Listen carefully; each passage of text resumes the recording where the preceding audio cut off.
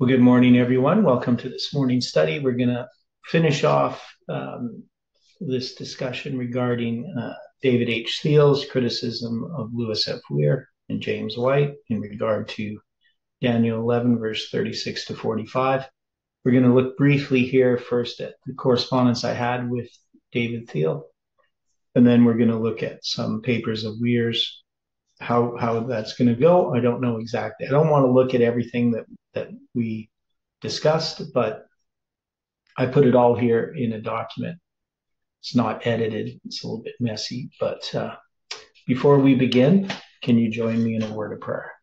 Dear Father in heaven, we invite your presence here as we open your word together, as we look at what we believe and understand, and how we relate and communicate with others, and the importance of listening to what people are saying, and to recognize in ourselves how we react to people who differ in the way that we think, and that we can hear your voice speaking to us, that you can correct us, that you can give us a loving heart towards others who we may feel that are attacking us or in just disagreeing with us.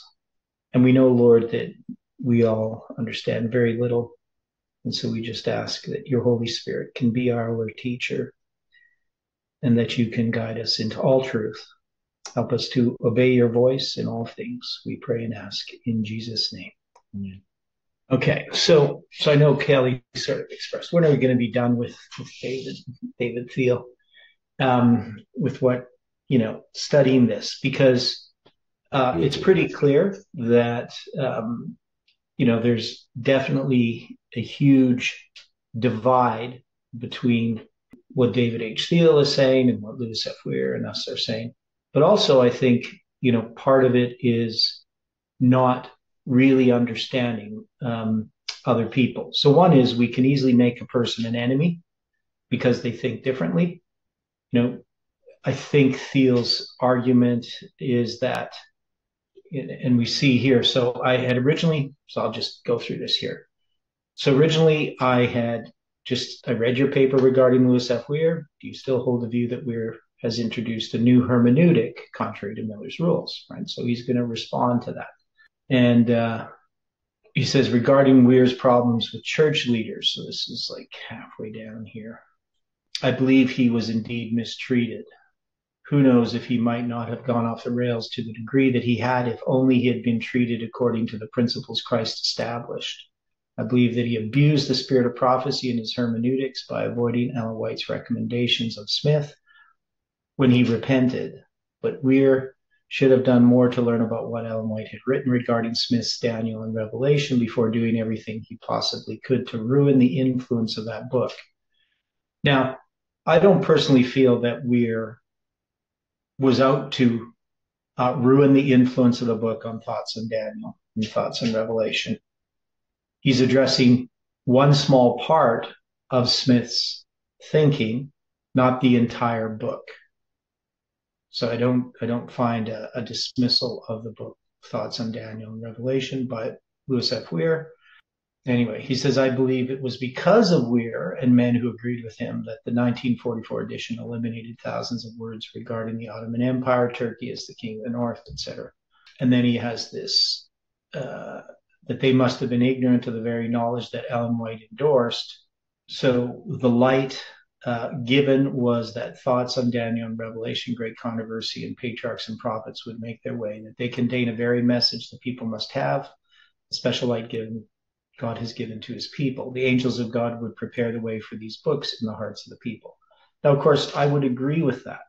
So I don't have a problem with the book Thoughts on Daniel and Revelation. I think it's a very good book for people to read to understand Daniel and Revelation.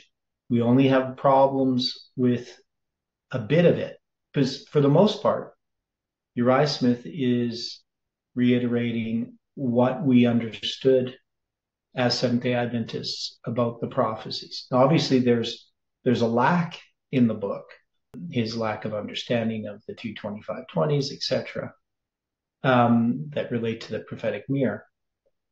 And obviously this section, Daniel 11, verse 36 to 45. But that's not the main body of the book, and that's not the main ideas in the book. And I find the book, I mean, there are some things about, different points here and there that I would disagree with. But if you're going to give an overall view of what we understand about Daniel and Revelation, it's definitely better than the books that the church puts out now. Right? If you have, I can't, there's these 2 volumes, Daniel and Revelation by, I can't think of the guy's name offhand. But, I've looked at some of these books, these different commentaries and so forth. So one is they become very technical and very scholarly, or they become very simplified. So they got the ones for the common people, which are really watery. And then they have the very technical sort of commentaries on Daniel and Revelation that have all kinds of insidious sort of ideas put in them.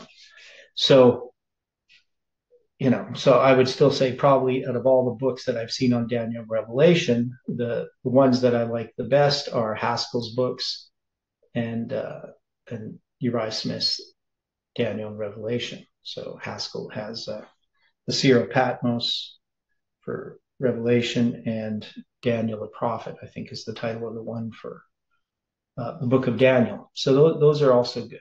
Now, I believe, from what I remember from a long time ago, is that Haskell was trying to respond to a request that Ellen White had regarding the Daniel and Revelation, that it'd be good to publish these books of the Bible with just some notes. And I think that's what Haskell was trying to respond to. But I still think that, the books, Daniel and Revelation, the Bible books, could be published in a way that was more in line with what Ellen White had suggested. And I don't know the statement offhand because that was years ago that I ran across it. But so anyway, when we look at what Theo is saying here, I think one is he tends to overstate things a bit, and it's not really a weighed sort of an evaluation of things. It's a little too extreme for me of what he's saying, of how he's looking at it. It's very black and white sort of a way of addressing this. So we know that the books Daniel and Revelation by Uriah Smith are, commented on as something that we should be selling. So does that say that they are then 100% correct in everything they say? Well, obviously not. So I tell them these statements do not endorse everything in Thoughts on Daniel, since it is clear that many positions taken by Smith are not correct. We recently went through Smith's original articles. It is clear that he departs from Miller's rules when it comes to Daniel 11, verse 36 to 45. Right?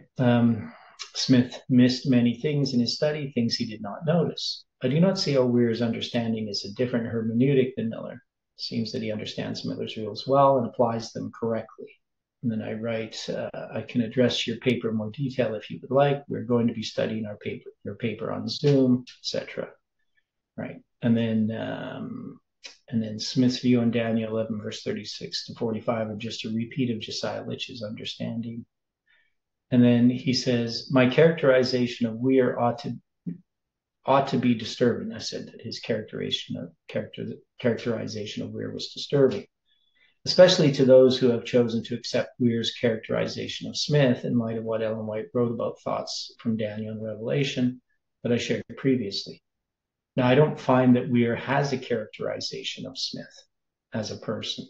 He's just addressing his views. It is true that Miller does not have 36 to 39 refer to France, because Miller did not have all the truth regarding his understanding of the prophecy of Daniel 11. He not only refers to the king of the north as Great Britain and the king of the south as Spain, but his conclusion on the glorious mountain was Italy. James White wrote that the glorious mountain was America. Uriah Smith's view was not merely a repeat of Josiah Litch, but it was consistent with that which the Adventists, who were not Sabbatarians regarding the Crimea War, as it related to the Eastern question in regards to the location of the King of the North. Remember that the Eastern division of the Roman Empire considered themselves to be Romans. When the capital was removed from Rome to Constantinople, the site was chosen to resemble that of Rome. So whether that's really a relevant point or not. Okay, so some of this I ended up copying and pasting twice. So then, based on what I wrote there, then he's going to say something. So I'm going to just read what he says here. Okay, see if I can make sense out of this. We may have to remain in this world, here in this world, because of insubordination, many more years than as did the children of Israel. But for Christ's sake, his people should not add sin to sin by charging God with the consequence of their own wrong course of action. Now have men who claim to believe the word of God learned their lesson that obedience is better than sacrifice. So he's quoting spirit prophecy there. And then he says, because of that insubordination, much of the prophecies in Daniel 11 will be repeated. So he's saying that when Ellen White says that Daniel 11 is going to be repeated, the prophecy in the 11th of Daniel has nearly reached its complete fulfillment. Much of the history that has taken place in fulfillment of this prophecy will be repeated. He's saying that that is happening because of insubordination. Does that make sense to anyone? That that's just because time is delayed? Do you understand what he's saying? So he's saying this issue dealing with Turkey and so forth, because that's the part that he's going to have that's going to be repeated. He says it's got to be repeated because we didn't believe it, basically. Okay, now is he saying this, or is this the quote from manuscript or letter No, one? he's saying this. He's saying this. So there's the quote that says, the prophecy in the 11th of Daniel will be repeated, right? Okay. Saying because of insubordination, much of the prophecies of Daniel 11 will be repeated. So he's taking the insubordination quote and from 901, and then or 1901, pardon me, and then he's taking the prophecy of the 11th Daniel from 1904, right? So these two statements of Ellen White, and he's saying that because of that insubordination, much of the prophecies of Daniel 11 will be repeated. And I don't think that makes any sense. So he seems to have this view that if we hadn't been insubordinate, then Turkey would have already moved its capital to Jerusalem. And so in a sense, this history kind of has to be repeated so that will happen. That's what I would gather from this. Where would the insubordination be the first time? Well, it's definitely not relating to the prophecies of the 11th of Daniel. That's just a statement she makes about the fact that God's people are not obeying his voice, and so it has nothing to do with history being repeated. So he is applying that statement to some time in that history when Smith wrote the book, and we rejected it. The church rejected it. Yeah. So he's putting two statements together that are connected. Mm-hmm. Mm-hmm. Right. So there's no logical connection there. Now, when Ellen White talks about the prophecy of the 11th of Daniel, right, she's going to be dealing with that whole history, not just verse 36 to 45, but 31 to 36, right? That is the history of the papacy, right? So if we find this quote, Stephen commented on it yesterday. So let me see if I can quickly find this here. I'll get it from the letters and manuscripts. So it's 1904 and letter 103. Okay, so I'll set this up so you can see this.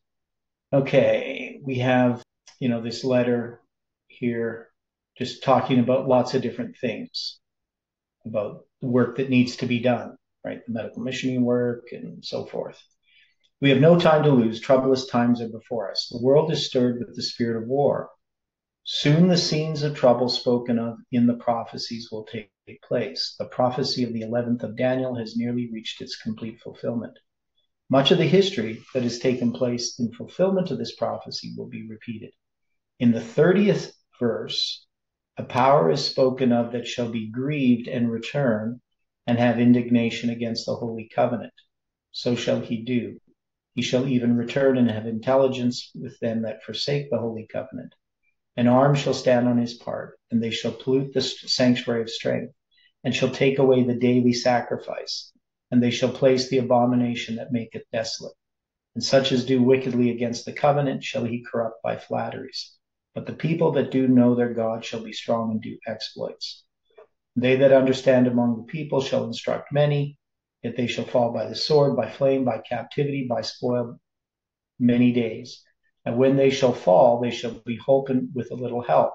But many shall cleave to them with flatteries. And some of them of understanding shall fall, to try them, to purge them, to make them white, even to the time of the end, because it is yet for a time appointed.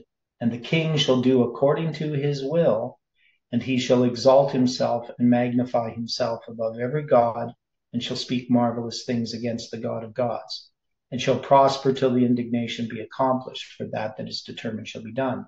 Scenes similar to those described in these words will take place. We see evidence that Satan is fast obtaining the control of human minds who have not the fear of God before them. Let all read and understand the prophecies of this book, for we are now entering upon the time of trouble spoken of. At that time shall Michael stand up, the great prince which standeth for the children of thy people. So she's then going to quote Daniel chapter 12. So in connection with this history being repeated, Daniel 11, much of the history connected with this prophecy, the prophecy of the 11th of Daniel, right, has nearly reached its complete fulfillment. So that means it's not completely fulfilled. And much of the history that has taken place in fulfillment of this prophecy will be repeated. And if she's going to start at the 30th verse, Uriah Smith is going to agree with her all the way up to verse 35, right? So there's no way that you could apply this statement in the way that Thiel is doing that, right? Because the way that he's trying to take this is that this history dealing with Turkey, because of insubordination, that history has to be repeated. That is, we have to go through that again.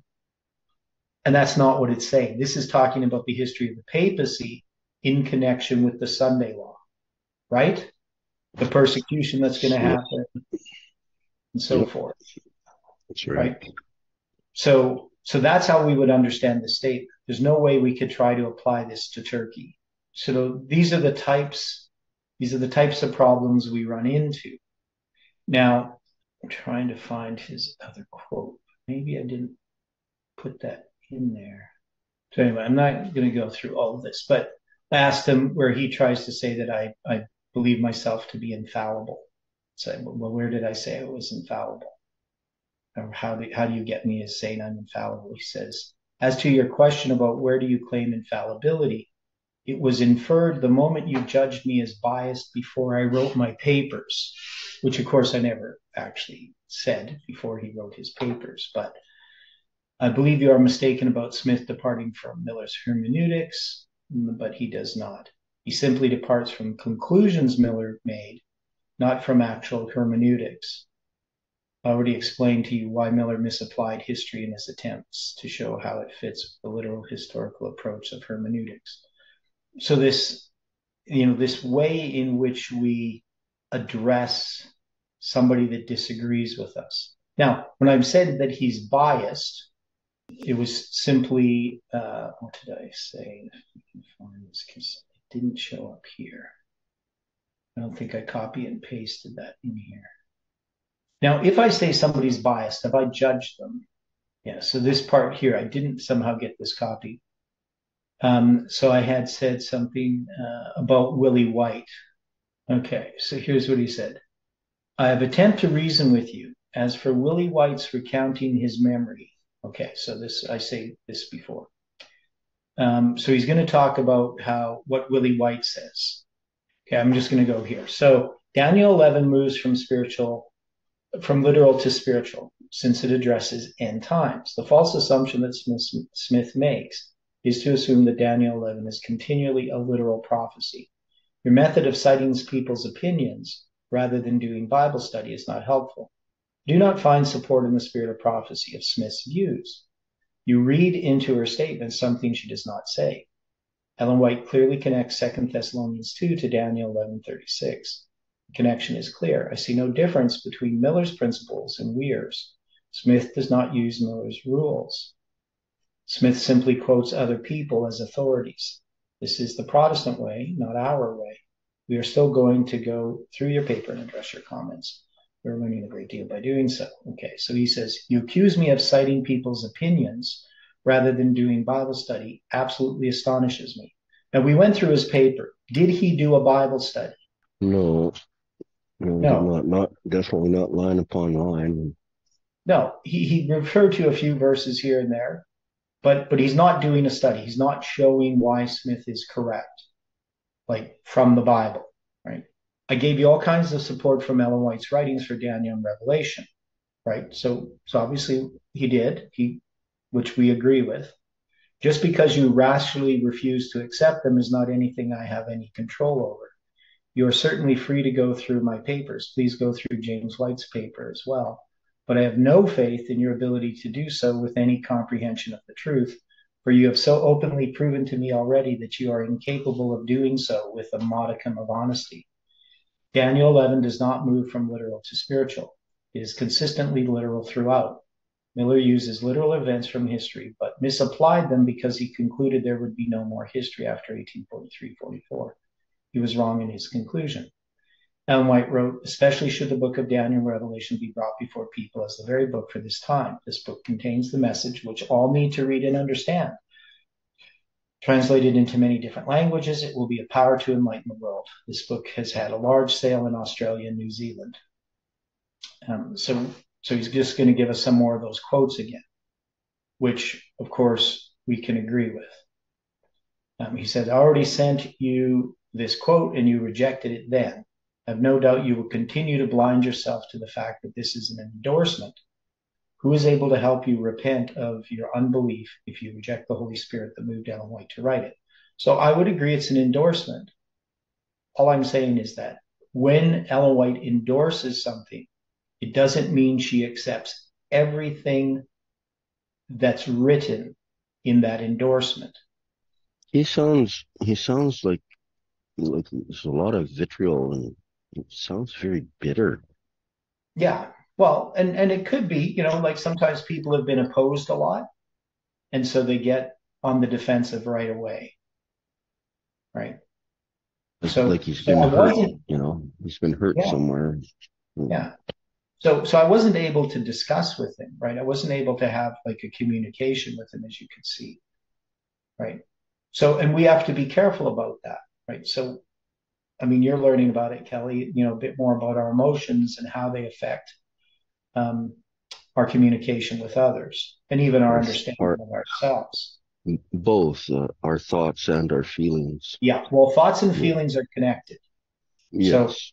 So some psychologists actually say that really feelings are just thoughts. Yeah, no. They're just thoughts that cause us to feel.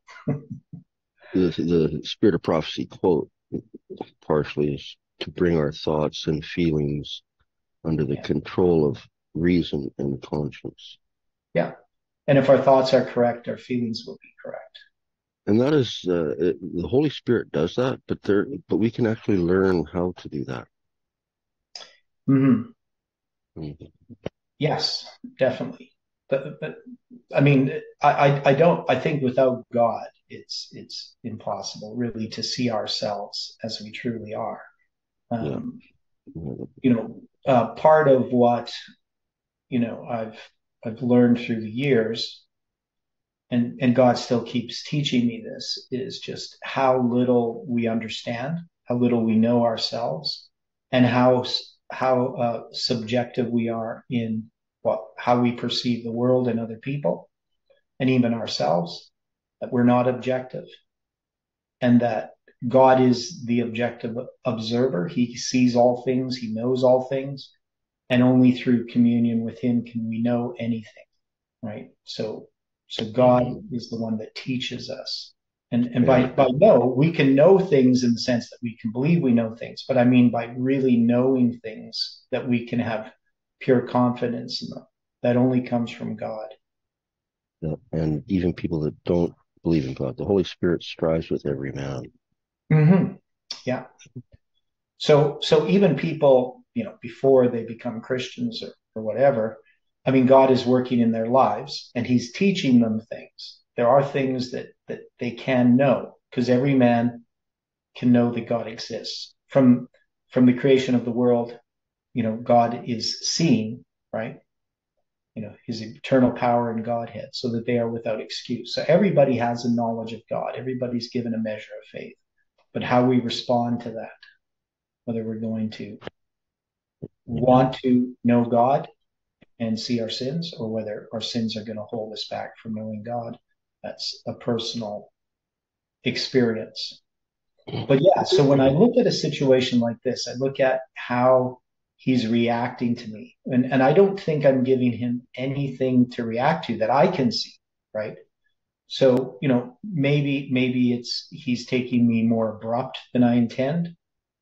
When I look at this, my response, I say, well, Willie White's opinion, Arthur White's opinion. This is not a Bible study. You misrepresent Weir's views. I have no problem with Ellen White's support of thoughts in Daniel and thoughts in Revelation. I support his book as well. This does not mean that he is correct in every detail. There's nothing rash about anything I ever do. I'm not a rash person. I am slowly in reasoning. I don't know. And what evidence do you have that Daniel 11 is literal throughout?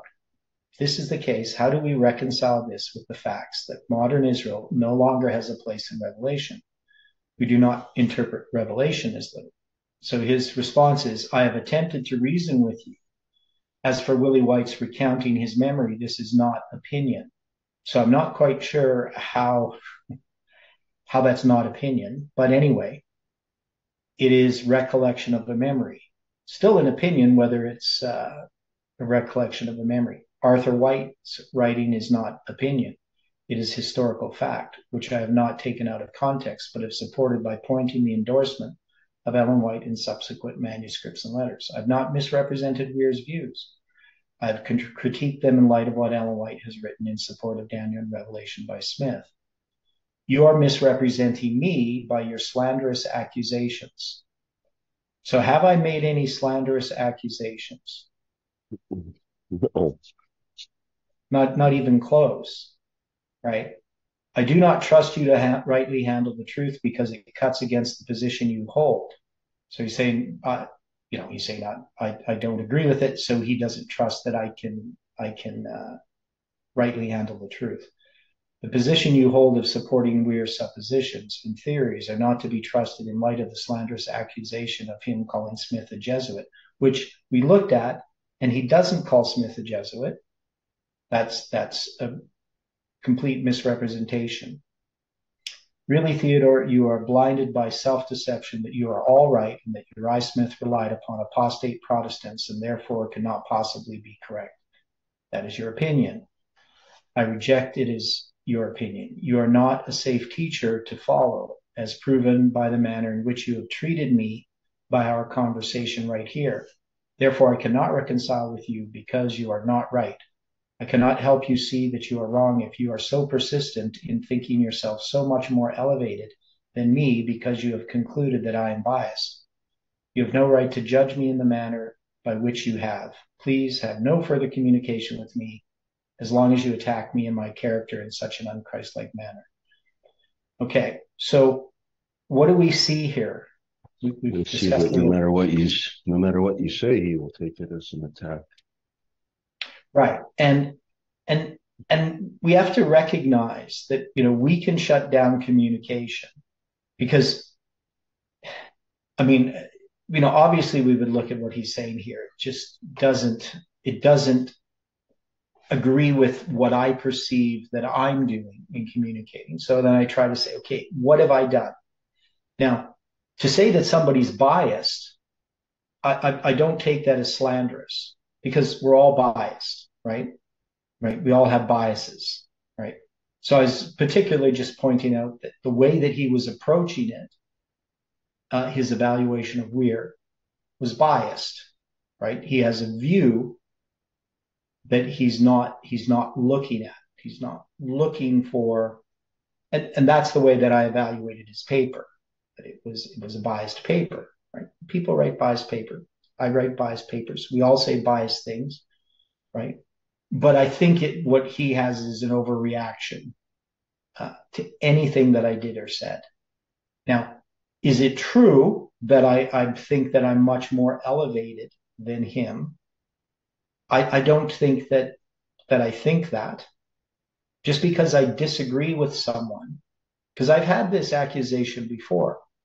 Like if you're talking to somebody and you have a different opinion, then what they will do is say, well, you think you're better than me, right? Now, they don't necessarily say it that way, but that's what they're saying. Like, by disagreeing with the person, are we saying that we're smarter than they are? Now, maybe we could come across. If anything, perhaps just informed more or differently, but not necessarily more intelligent or smarter or anything like that. It's a personal bias actually to interpret some other people that way. Yeah, I mean, when somebody disagrees with me, I don't think that they think they're smarter than me. I don't take it as an attack. If somebody has a different opinion, if somebody has a different view on something. Now, mostly I'm interested to hear what people have to say, right? So I enjoy engaging with people who have different ideas. You can learn from people. Also, I want to understand the other person. I want to know why they think something, not just what they think, but what their reasonings are behind it. I mean, that's the reason I communicated with him in the first place. I didn't communicate with him to attack him. I said, we're reading your paper, we're studying it. I invited him to join in the study, right? And I wanted to have his thoughts because I wanted to evaluate his paper honestly, right? That was the purpose. There's no one-upmanship here. There's no, setting myself above him as somehow more elevated just because I have a different opinion, a different view. I want to understand his view, and I want to do that because I want to understand my view better as well, right? I want to understand what my thinking is. Why do I conclude what I do regarding Daniel and Revelation or anything? That is how we approach learning. Because if I have an opinion, but I don't know why I have that opinion, I don't know even my reasons for what I believe, and especially if those reasons are either emotional or just being part of a group, it's not going to benefit me just having a correct opinion, expressing it, if I don't have a basis or solid foundation for what I believe, right? This is the whole reason that we pray and we study and we follow God, because we are going to have what we believe being tested. And if we don't have a solid foundation for that belief, then we won't be able to stand in that time. So every time we have an understanding, we need to have that understanding challenged. And we shouldn't take that challenge as an attack on us personally. But, this also just shuts down any type of communication, right? Because sometimes, I want to communicate with someone. And so there's a little meme there that Kelly posted. Sometimes I want to, communicate with the person and they're shut down to communication. And usually for emotional reasons, right? And they will often just, use this sort of language, right? You think you think somehow that I'm stupid. You don't value what I have to say. And I've tried to figure this out. So, I mean, I have it happen a lot. And one of the things is because I study a lot. I know lots of things. but that doesn't mean I think that I'm better than other people. And I'm trying to communicate with people. I'm not just trying to tell people what I think to be true. But we saw it happen in the American group back in 2021, right? So, back in October of that year, when we had this issue dealing with some of these conspiracy theories, right? This idea that we could become transhuman, which I opposed, and that we would actually be owned by the drug companies if we got that they would own our DNA, and this whole thing of amalgamation and so forth. And it ended up to be, not pleasant, not a pleasant discussion. And obviously I use some language I shouldn't use, saying, that's nonsense, right? And the reason why I said it was nonsense, what he was saying, is it actually didn't relate anything to what we were talking about. He just listed off a bunch of other things that were unrelated. And that's what I meant by saying, well, that's nonsense. It's a nonsensical explanation because you're not even talking about what we're talking about. But, obviously that didn't work out very well, that whole discussion, and I got banned from the American group. So I spent a lot of time evaluating, okay, what had I done? What could I have done differently? And I remember prior to the study, I knew that something was afoot, right? So I knew that there would, even before that we got on the study, and I was praying to God, I said, God, you're going to have to help me here, because I have a feeling that there's some kind of antagonism, and I don't know what it is. And so I was really not looking forward to being a part of the study. And then Daniel Fontenot was addressing the Catholic Church, or somebody was addressing something. And I mentioned something about the Catholic Church, and Daniel Fontenot was not happy about what I said. He sort of was really, responded in a way that was kind of surprised me, because I could see he didn't understand what I was saying. And then the thing of amalgamation came up, and I expressed what I had understood about it, that I'd looked at it, and that I'd taken the position that it was amalgamation of man with beast. And then I read more statements in the spirit of prophecy that showed that she was talking about amalgamation of man with man and beast with beast, not man with beast, because it's the amalgamation of man and beast, right? Not man with beast. But if you look at all the statements that she makes, you can see that she's not talking about mixing human and animal DNA. But that was not taken very well. So Daniel Fontenot was opposed to that as well. So in this situation with, what's his name? Mark Johnson, where, and then Colin also, I think too, was dealing with some things, statements about the DNA in some document. Anyway, it just ended up bad, right? And so, the question was why? What did I do? So what could I have done differently in that situation? I think probably the thing that I could have done is said nothing. That's probably the only thing that I could have done. I don't know what people think, or people remember that discussion, but I wasn't there, but you might have said nothing or had a measured response, but I can get the frustration when people are going, how's that said, fanciful fields or whatever. So it is frustrating speaking with someone who's so convinced of things that just a little bit of research will quickly shown not to be so, but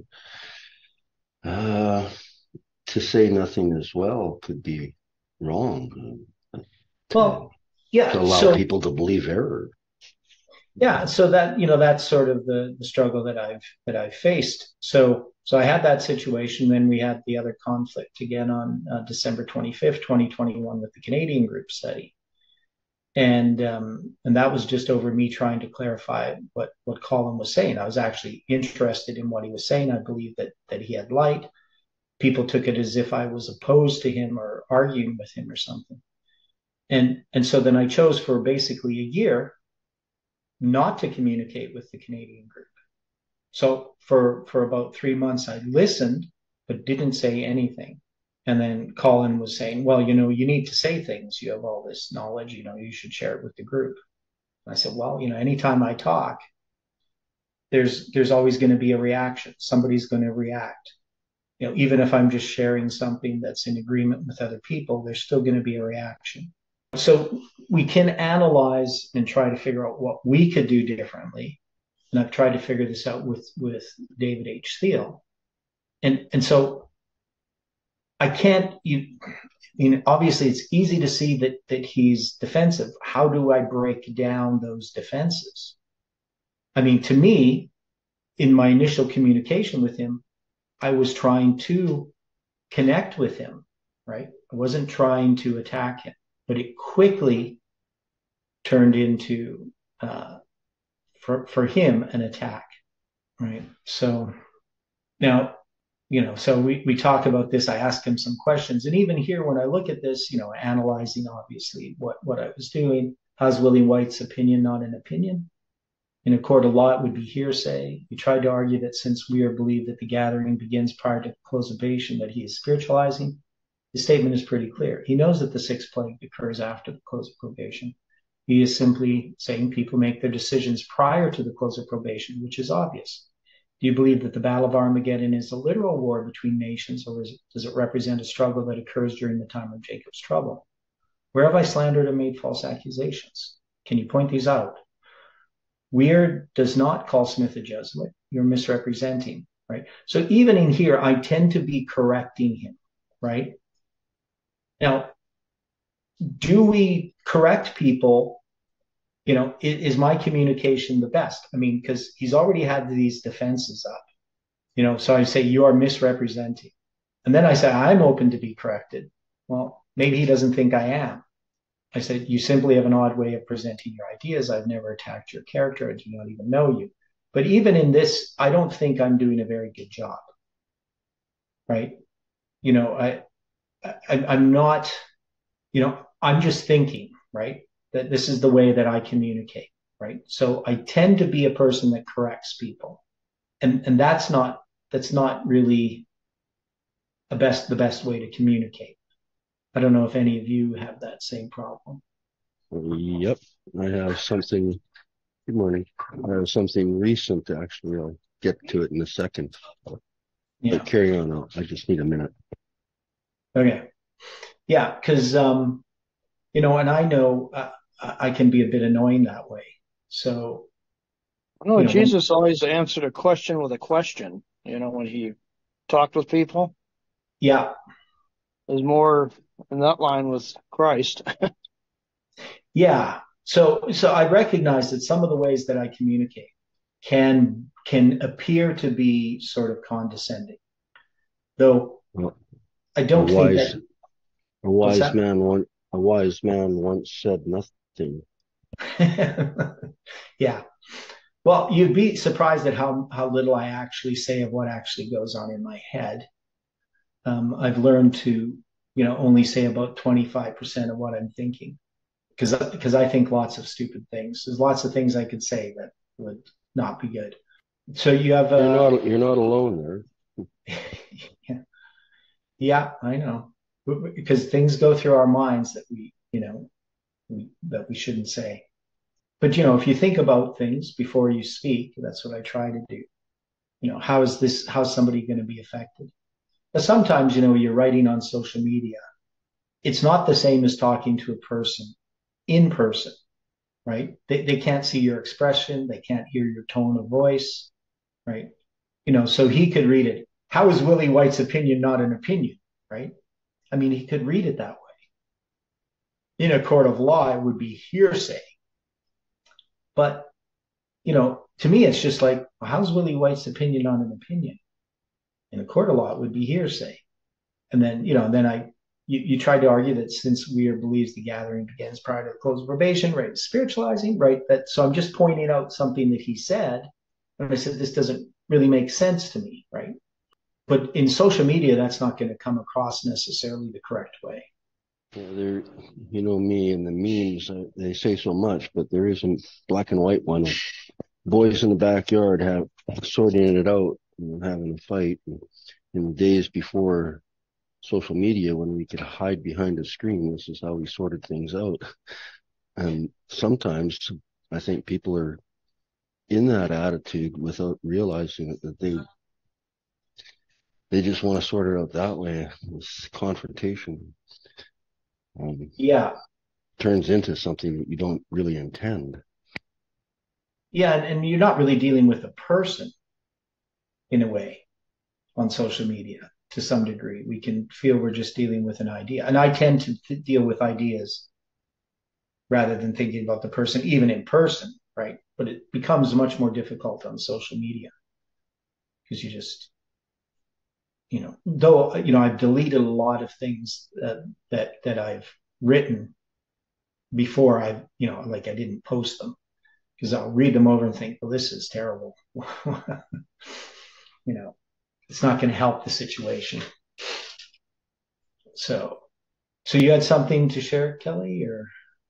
Trying to remember. Oh, about that, the idea of confrontation coming up because of correcting someone or even being corrected. So let's think here. So I did something that the little voice was telling me, no, don't. But I went ahead and did it. It was some food that was someone had ordered out, but they left it on the table for like an hour. And I thought, things get thrown out pretty quick around here if they're left laying around. And I thought I didn't want to waste it, justifying it in my mind somehow. But so I ate it. And later, oh, later, they confronted me about it, the two guys that ordered it. And I'm like, I'm sorry, I was wrong. I knew I shouldn't have, but I did anyway, and I'm sorry.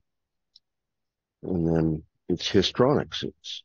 They go into the history of it every time there's a disagreement. No, you did this, and no matter what I say, they just don't let it go. They use it against me. And yesterday, I confronted them because I was tired of seeing what they were doing, just using people. And I said, well, why are you doing that?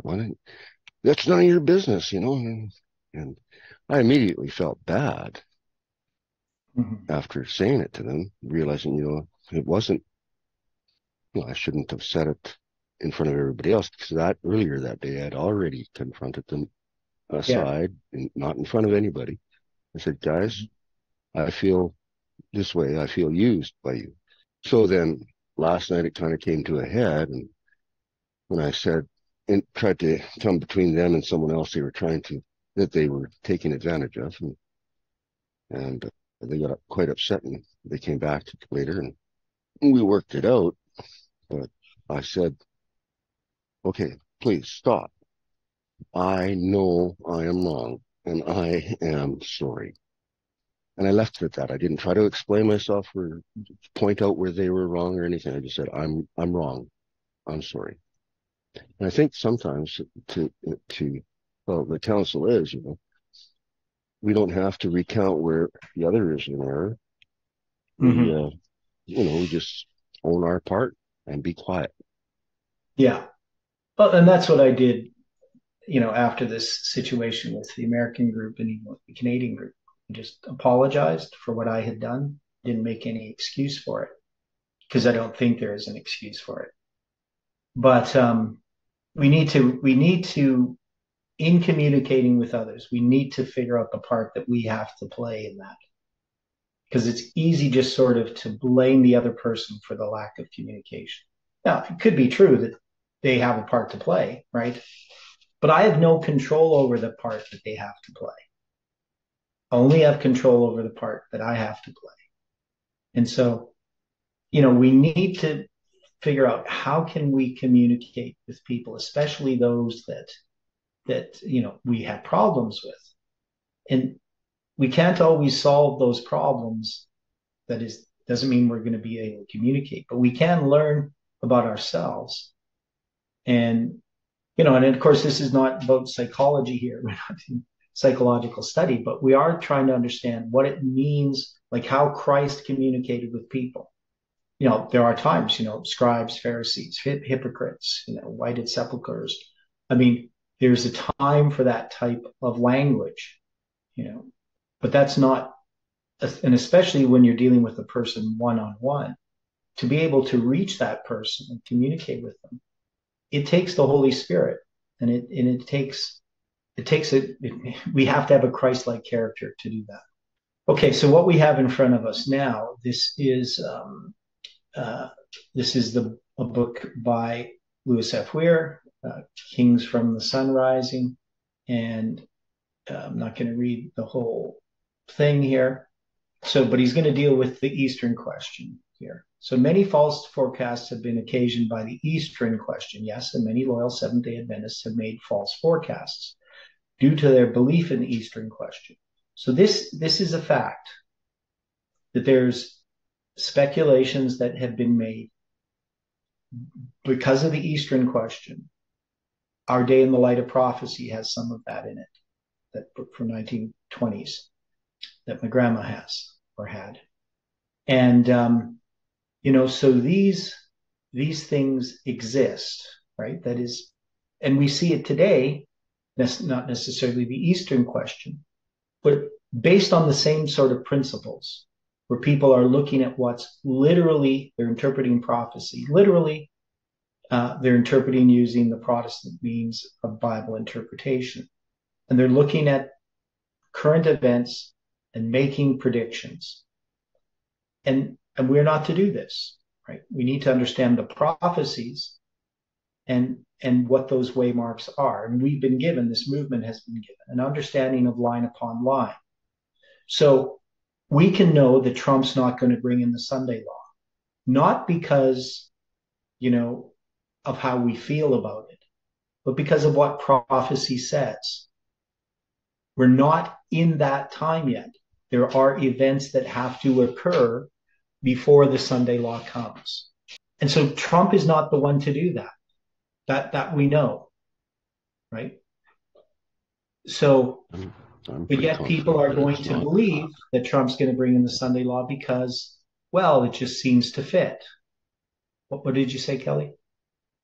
I'm pretty confident of that he is not. Yeah. Really based on history of so many presidents, so many Seventh-day Adventists have said it's going to be this president. Yeah, but it's not just that. It hasn't been. Yeah, but it's not just that. The thing is, it's not really even about a president, right? We see that the Sunday law is a grassroots movement. Now, people can say,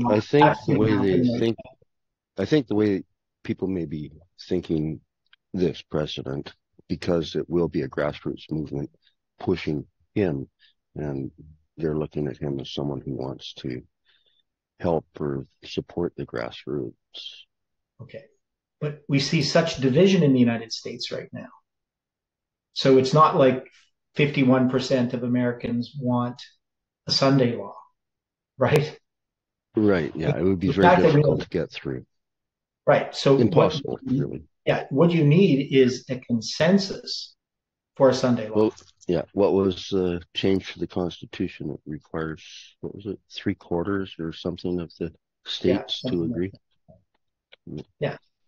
I got a co-worker that I was talking to about the Sunday law, and I told him, I said, it's going to be a Sunday law short coming soon, and he said, no, it ain't going to never be no Sunday law. So I can see where you're coming from, because most of them don't think it's going to be one. And this generation as well, my son and his friends, they just say, that's impossible, Dad. Our generation don't even believe in God and the church, so they can't see it at all ever happening. Right. So obviously there has to be a major change in the world's thinking. Right. Now we could just say, well, there's going to be a disaster, right, or some calamity, Third World War, or something, economic collapse, something that's going to just be a catalyst. But there is more that has to happen than just that.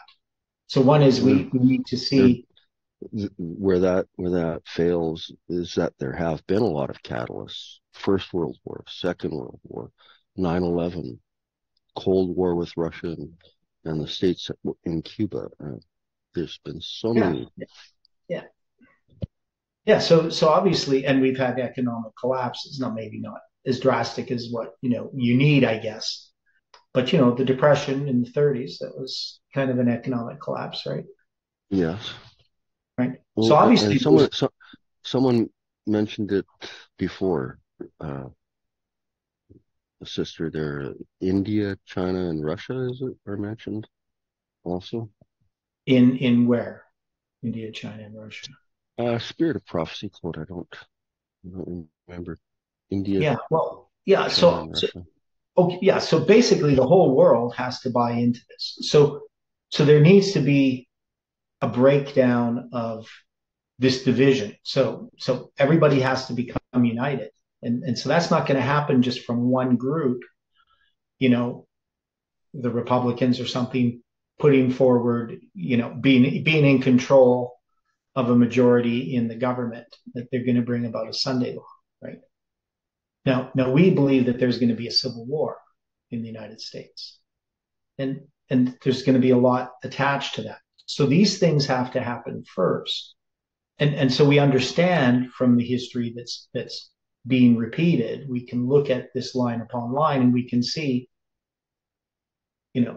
this is not. We're not expecting a Sunday law in like 3 months or a year, right? It's just it's unrealistic because of what has to happen in prophecy, plus also how the line is structured. So, we have Trump as the fifth head of those seven heads in Revelation 17. Biden was the sixth. The next one is going to be, the seventh is going to be a civil war president. That's what we understand. And then the eighth is the papacy, right? So that's how we understand it in our study of the presidents of the United States and in connection with Daniel 11. So we can avoid a lot of the speculation. There's lots we don't know, but one thing we can know is that the events that are happening right now are not the Sunday law, right? That the Sunday law is not imminent. And so the fact that these sort of ideas have been around for a long time, where people are looking at the headlines and making predictions, this is what Weir is addressing. So he says it takes them for some time. The general feeling has been around as long as I remember, even grade 12, class of 79 at CUC. We were sure that Jesus was going to come within the next 5 years. Yeah. Now Adventist leaders, scholarship, or whatever, they're saying he's not going to come for 100 years at least. Putting it way off into the distant future. Yeah. No, we should always believe that, that Christ is going to come soon. I mean, because he can. But when we're dealing with the events that are laid out, we know that there's events that have to happen, before the close of probation, for instance. And part of that as well is believing that Christ could come for each of us today, at our death. So to be prepared each day. Yeah. But, we know in our understanding of the lines, we're not even to midnight yet, right? The midnight of the line where Jeff had in 2016, 9/11, midnight cry, Sunday law. We're not to that midnight yet. We're close, we're approaching it, but we're not to there. What kind of things mark it midnight? Will we see it? Well, it's going to be a proclamation of a message, right? So the midnight cry is given at midnight, right. And that hasn't been given. No. Right?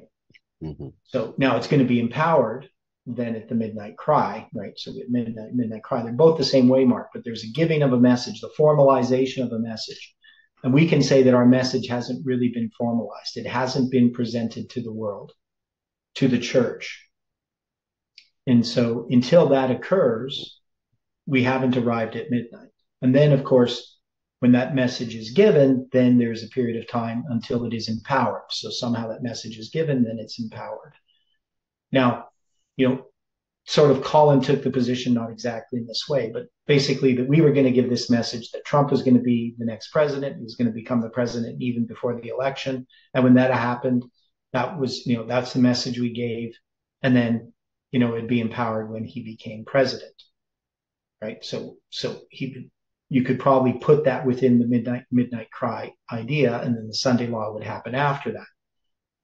The problem with that thinking, of course, is that it was wrong, but also we didn't give the message, right? Like there's a little bit difference in us just talking amongst ourselves what we think than actually the proclamation of the message to the world, right? Yeah, a remnant gives the message, and it's a lot more than 10 or 20 people. Right. And so I would just say, well, we don't even have a message that we're agreed on. And we haven't given it. It's not been broadcast. And so that message can't do anything until it's given. And so we can say we're part of the development of that message, as Samuel Snow, was. If you're going to say this movement is Samuel Snow, it's been developing this message. And we can say that July 18th represents July 18th, 1844, when Samuel Snow's last letter is published prior to midnight. So we're in that period from midnight, or from July 18th to midnight. We're in that period. But we haven't given that message yet. And we don't have a time on when that's going to be. We just know that we have to do the work that's before us so that we can give that message. Right? That's what we believe, right? We believe that this message has to be given, and how that's going to occur, we have no idea. I mean, we just know that we have to be faithful in the things God's given us to do here. Okay, so at first, and for some time after its introduction to the Advent movement by Uriah Smith, the Eastern question was understood to refer to matters pertaining to Turkey and the Near East. Its present greater emphasis among us to the Far East is a more recent origin. So there's people who deal it with China and so forth, but that wasn't originally the point. The Eastern question is not part of the original belief held by our pioneers. To the contrary, it is a counterfeit of their teaching. The early denominational view of Armageddon was expressed by James White in an editorial of the Review and Herald on January 21st, 1862. The great battle is not between nation and nation, but between earth and heaven. This was the teaching of this Advent people when the angel of God commissioned the Lord's servant to write. Said my accompanying angel, woe to him that shall move a block or stir a pin of these messages. His teaching was also included in the inspired message of the Spirit of Prophecy, which states, it is as certain that we have the truth as that God lives. In the Australian division, it has been declared that the King of the East referred to the nations of the Orient. And this was definitely not a block or a pin of the message mentioned in the above extracts from Mrs. E.G. White, for this erroneous interpretation came in among us many years after those statements were made. The statement in early writings, page 252, was indeed one made early in the Advent movement, that found in volume 4, was first published in 1881.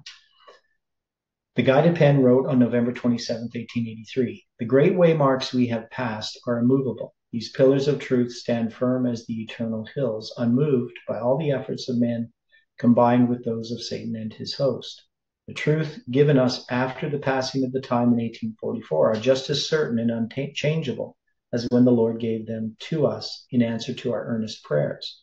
We know what we have accepted is the truth. Not one pin is to be removed from that which the Lord has established. Where shall we find safety unless it be in the truths that the Lord has given for the last 50 years? Now, I would say that Daniel and Revelation by Uriah Smith, for the most part, is stating what was believed by Adventists. That is, we have this one bit, 36 to 45, where there is a departure. But even then, he is expressing a view that Josiah Litch had. There's some changes, and so the question is, well, if Ellen White endorsed the book on Thoughts on Daniel, why didn't she point out the problem regarding this? And now the question is that maybe Ellen White didn't have light to correct him at that time. Stephen sort of made that suggestion that it wasn't fully understood. So one is you're dealing with some of those prophecies are unfulfilled, some are fulfilled. It seems like Ellen White could have simply said, to Uriah Smith, your view on 36 to, to 45 is, we obviously are dealing with the papacy here, not Turkey. And that's what some people think that she should have done if it was error. And since she didn't do it, it must be true. But is that what Ellen White does? Does she go through and correct everything that Uriah Smith writes or that James White writes or anyone writes, even if she endorses what they're writing? Even if she endorses, like Crozier's article, which we're going to look at probably tomorrow. Like this one here. So we're going to look at this tomorrow. We won't look at it today because we only got 10 minutes. Okay, we'll just read a bit more here. These statements of confidence and certainty given by the Lord's servant refer to those truths given to this people in the early days of the Advent movement and use them, as has been done, to support the teaching which declares that a military conflict between East and West is portrayed, or to use them, as has been done, to support the teaching which declares that a military conflict between East and West is portrayed in Revelation 16, verse 12 to 16, is a blatant misuse of inspired words. For this teaching arose in our minds within very recent years, long after those inspired words were penned. So we have here, let's say, endorsements. Ellen White's going to endorse Uriah Smith's thoughts on Daniel. She's going to endorse the views that were understood in the past. Now, does that mean that every single thing, every single detail of what we would call the pillars and the foundation is fully understood and that every little argument is correct? That is, can I go back to, things that were written by James White and say, he is then infallible. Everything that he says is correct? No. Okay. So why not? Why doesn't her endorsement in these things imply that everything is correct? What's the problem there? Because when we talk about new light's an unfolding of old light, and it doesn't reject the old, it makes it be seen clearer. That could seem to be a contradiction, because we can find things that James White taught or that Miller taught that they're essentially correct, but there are some details that are wrong. So how do we address that? I mean, I've sort of addressed it a bit. What's the problem here about these endorsements? I mean, Ellen White's not just contradictory. She's not mistaken. Isn't she really allowing people to reason for themselves? Okay, yeah. And so, but when we say that something is true, right, that, that we had the true view of the daily, for instance, all were reunited on the true view of the daily. Was everything that they taught in support of the daily being paganism and the abomination of desolation being papalism? Were all of their arguments correct? Not all of them. Not all of them, right? So some of those things, as time went on, we refined them, right? We could see some details that they couldn't see. And a good example is when Miller looks at Daniel chapter 8 and says, taken away, that he doesn't recognize that that's a different word. He's just looking at the English there. He's not looking at the Hebrew. Then where it says, from the time that the daily is taken away till the abomination of desolation is set up, right? In Daniel 11:31 and 12 verse 11, where it talks about the daily being taken away. And he compares that to 2 Thessalonians. Those two match 2 Thessalonians, but the one in chapter 8 doesn't, right? So we can look at it, we could say, well, this is actually being lifted up and exalted. It's not being removed in chapter 8, right? Because that's going to be room, or in the other ones, it's sir, right? The Hebrew words. So Miller's not going to know that. And there's some other little arguments and little details here and there that Miller gets wrong. So we can sometimes have an idea of what, we have to be able to sort of define that. How do we decide that when we have new light, it's an unfolding of old light and it makes the old light shine brighter? That is, it makes it clearer.